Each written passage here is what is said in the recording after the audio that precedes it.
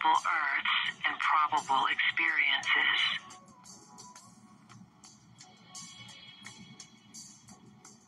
From our point of view, you all have knowledge, and you just need to activate the memory that is stored inside your being.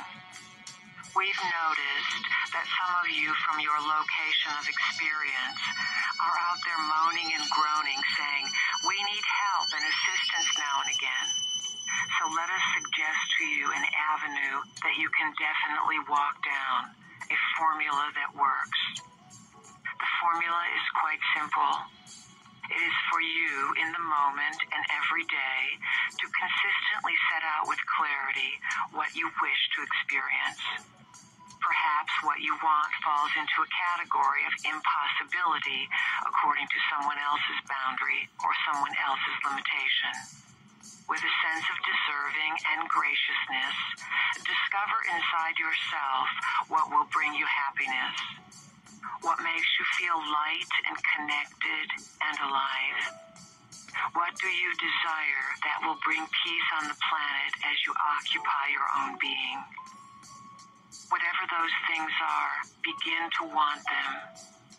Call them to yourself by saying, "It is my intention that I experience a harmonious lifestyle. It is my intention to experience health and energy that lead me to creative adventures. It is my intention that I be well provided for, that shelter and food and all of the things I need to experience life be given to me in great abundance, and that I pass this great abundance on and share it with others." These are not ideas you have been trained to think of. 2 or 3 times a day, devote a small portion of your time to getting clear about what you want. Every day, open the energy centers in your body and above your body by calling the frequency of light. We call this the pillar of light. Picture a beam of light coming into your 12 chakra centers, 7 inside your body and 5 outside your body.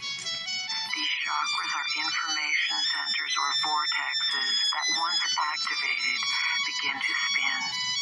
When they spin, they create a movement inside your body that activates the light-encoded filaments to work together, rebundle, and form the 12 evolving helixes in the body.